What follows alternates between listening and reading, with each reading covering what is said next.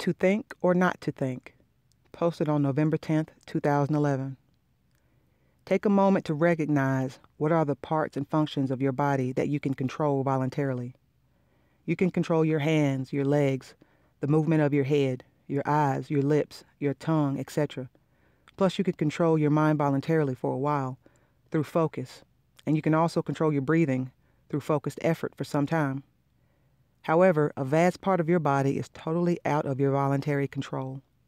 The blood and lymph circulation, nervous system, digestive system, heartbeat, cell generation, deconstruction, temperature balance, etc. If you look deeply, you'll notice that even the parts and functions that you have some voluntary control over are also working on auto mode whenever you let go of making an effort to control them. In a simple sense, your body is on auto mode all the time, driven through a deeper intelligence, except when you make a focused effort at controlling certain parts and functions. Your mind and brain can also be left on auto mode and it will function in a harmony, but most humans try to control their brain through effortful focus, which causes resistance to its natural flow. It's totally unnecessary to make any effort at controlling or forcing your brain and mind, and the only reason we ever do this is out of fear of losing control or fear of letting go into the unknown natural flow. A lot of spiritual teachings refer to this as the fear of unknown that keeps you from letting go of the mind. Let thinking happen. Don't make an effort to think. This may be a completely new perspective for many of you, something which you may not have consciously considered before, to just make no effort to think and just let thinking happen as per the energy of the moment. This is a huge part of aligning with your natural expression. As long as you're making an effort to control your mind, you are constantly in resistance to letting go into the flow of the moment. The only reason we make an effort at thinking is because we don't trust that the right understandings, insights, and solutions will come forth if we just allow the mind to be free in its thinking. However, anyone who has let go of their mind, let go of making an effort to think, has experienced that there is a harmonious functioning that comes into place where everything that's needed gets done at the right moment, insights arise at the right time, solutions come through, actions are taken, and everything happens in a flow. No matter what the situation may be, no matter what the challenge you're facing in the moment, just let go of making an effort to think and just allow thinking to happen. Allow actions to come forth. Allow the body to move without any effort at control.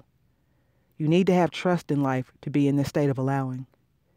If you've never experienced the flow of this state of simple surrender, you may be very skeptical about it and may even wonder if it's safe to be so effortless. But just ask yourself, how would it be if you had to consciously control your breathing to survive? Most of us would be dead within the first 15 minutes. Someone who is really strong and focused might make it to 30 minutes at max through extreme concentration. Thankfully, the body's intelligence takes care of breathing. Similarly, just imagine how would your life be if you had to control every movement of your hands and legs consciously at all times. It would be a totally sluggish and uncoordinated. Thankfully, your body's intelligence takes care of your movements too. You can exercise conscious control on the mind or these body movements for a while and thus enjoy the feeling and experience of control whenever you want, but it's totally unnecessary and unrequired to do this. And every time you make an effort at control, there is resistance in you to life's natural movement at that moment. That's why you cannot hold control for long before natural movement takes over. So the good news is that you can just let go of your mind and everything will be just fine. In fact, everything will come back into a real harmony on its own.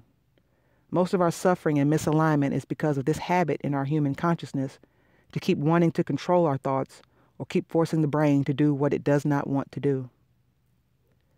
The impact of consciously letting go of the mind. Here are a few definite impacts that would take place in your life when you let go of the mind or let go of thinking, allowing the mind to think on its own through conscious surrender. You will no longer be doing unproductive or unnecessary work. You will only be moved into action when something that's necessary for the moment needs to be done.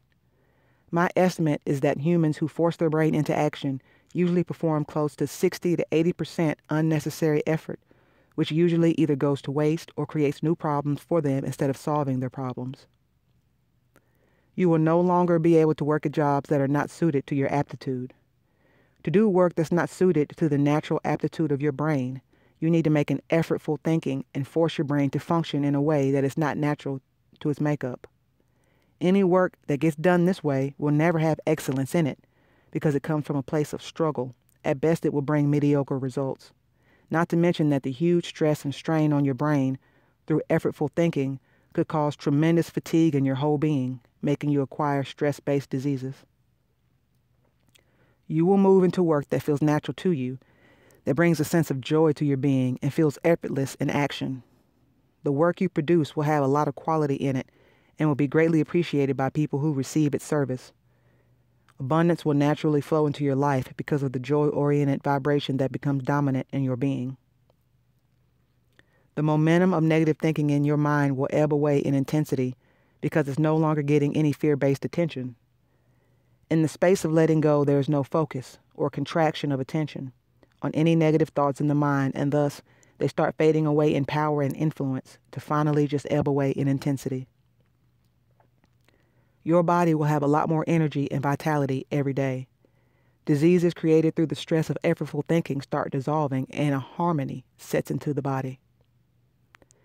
Your actions will come from a place of inspiration and will always be a step in the direction of the unfolding of your desired realities. You will find yourself becoming disciplined in certain actions without requiring any willpower or determination. When the duration of the action is done with, you will smoothly move into another routine without any friction. Everything feels effortless and harmonious. These are just a few impacts that I've mentioned above to give you a foretaste of how effortless everything becomes when you let go of effortful thinking, allowing thinking to happen on its own. Of course, it requires time to let go of this lifelong habit of trying to force the brain. And one also requires an understanding and trust to surrender this habit, which is basically the point of this post. A lot of old realities that you created through effort and struggle will melt away when you align with this effortless state, and a new reality which is rooted in harmony will come into place. One has to be allowing with some initial trust and courage to allow for this transition to happen, because society at large is so focused on an effort-based way of living. It's common for the mind to get fearful when some old realities start dissolving when one lets go into this effortless state of being. This is one reason why most people let go only when they reach a dead end through all their strategies and effortful thinking, because then there is no other option but to let go. But you don't have to wait till you reach such a desperate situation. You can just let go now and start allowing the harmony of the natural movement of life to take you over.